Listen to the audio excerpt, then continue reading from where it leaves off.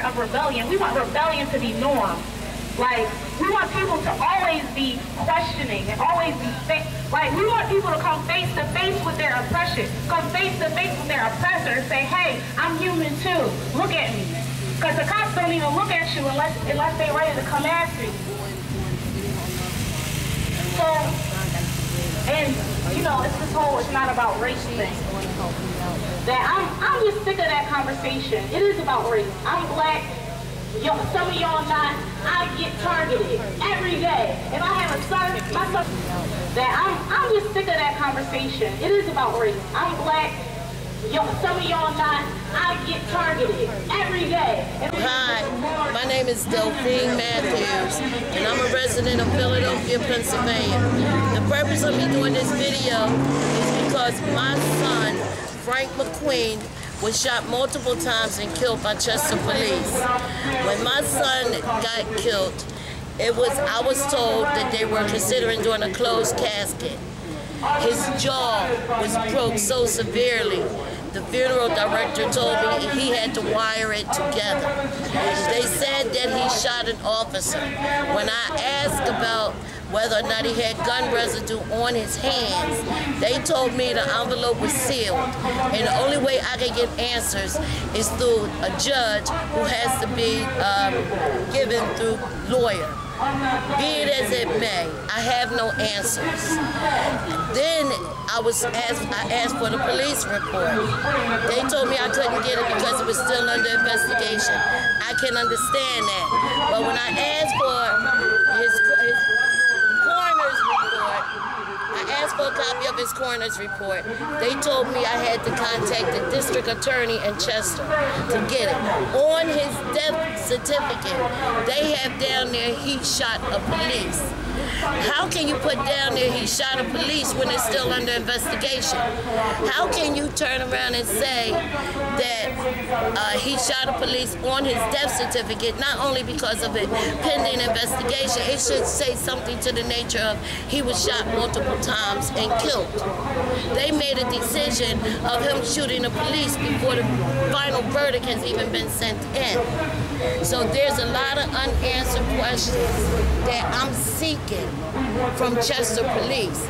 And to make matters worse, I was informed that the internal affairs in Chester are the ones that's investigating my son being killed by Chester. I went to their council meeting and I told them I do not, and I'm going to repeat it again, I do not want Chester's internal affairs investigating my son. I want someone in New York, Washington, or Timbuktu. I don't care.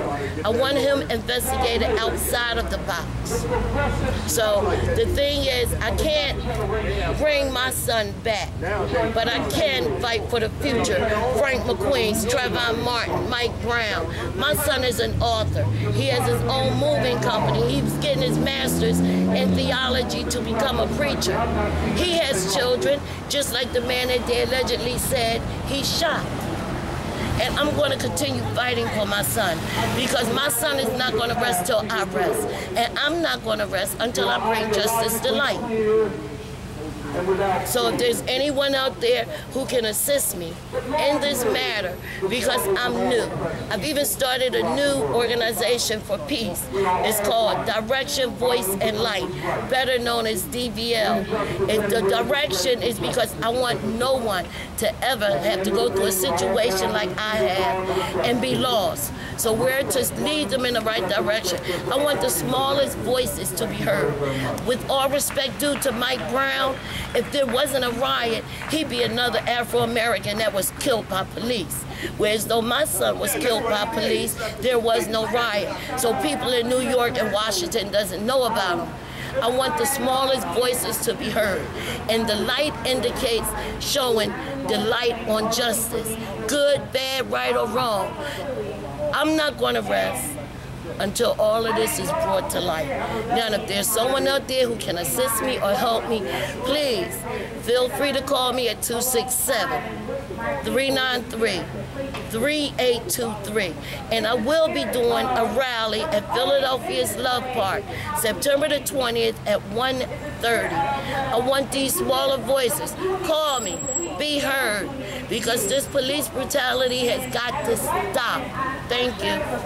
In Haiti, there were rebellions in Brazil, there were rebellions in South Carolina, and we don't like to talk about resistance. We want to talk about, oh, Massa got it right. You see that big house over there? You see where he lives? He got things right. And if we just follow his plan, no, Africans resist. That's what we do. All people rebel from oppression. All people rebel from bigotry. And so, as the cops continue to circle the block that we on to take our pictures and worry about who's speaking and just know why we're here. This doesn't stop here. The rebellion in Ferguson has continued because I was there. I went down there to Ferguson. So the people down there, their spirit is unrelentless. They will never stop. They already have it in their hearts and in their minds that they're going to win. And if they don't win, they're going to win. That's the only option. Failure is not an option for those people. And in every city that we go to, every city that we're from, everywhere that there is these systems that prevent us from becoming human, totally, that prevent us from being who we really are, that allow people to be bigots and allow people to have prejudices. Because we sat last night and we talked about the different prejudices that we saw if we became radicalized through our journeys to this point. But there are systems set in place for me never to be cool with Walter ever in my life. For me to see him as somebody that is intangible for me to connect with. And so the people in Ferguson, they have people coming from all over the world. It was Tibetan monks down there at one point, and all types of people. And the reason is because humanity is stronger than any system that has been set up to dehumanize us. So what we're doing here is we're reestablishing a norm. The norm is rebellion. The norm is resistance. The norm is revolution. This is not something that is abnormal. This is something that our people have done since the beginning of time, and we'll continue to do it until we're all liberated. That's what we do. So we're reestablishing that norm because in North Philly, there is complacency. They let these buildings come up. And they're being, in their own mind, them being brutalized is just the way it is. Well, that's not the way it is. Freedom is the way it is. And that's where we at. So everybody that's here, it doesn't stop today. This is the beginning of a long journey to revolution. All powers to the people.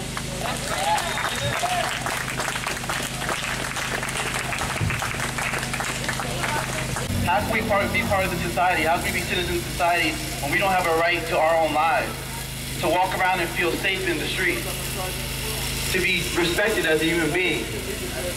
These are things that are lacking for us in this system, in this society. And so that's what we're coming together today to talk about, to commemorate, to reminisce, and to come together to fight these issues as a community. And so I want to thank everybody for coming out here today. And I want to open it up to the speakers. We're going to have a few speakers speaking to you. We're going to have open mics, so if any of you have some experiences you want to come up here and share and talk about, come up here and feel free.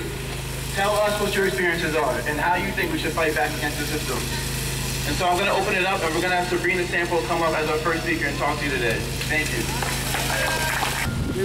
They had to go through a lot.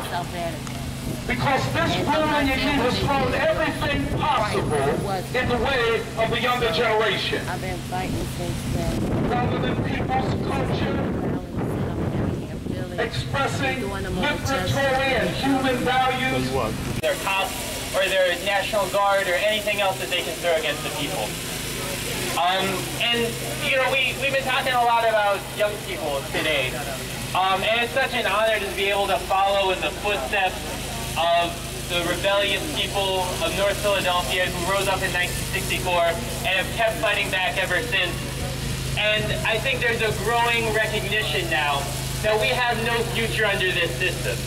This system doesn't offer anything for people who want to be free and determine their own destiny and develop themselves as human beings and not as just cogs in this machine. And so many people are attracted to the resistance in Ferguson. If you're a white student going to Temple University and you're looking for an example of determination and resistance and fearlessness and heroism, you have nowhere to look but the history of revolution and struggle of black people in this country. And so all oppressed people, everyone who's been robbed of a future by this system is going to continue to fight. We're going to continue to unite. And I hope to see you all out here in the future very soon. Thank you so much.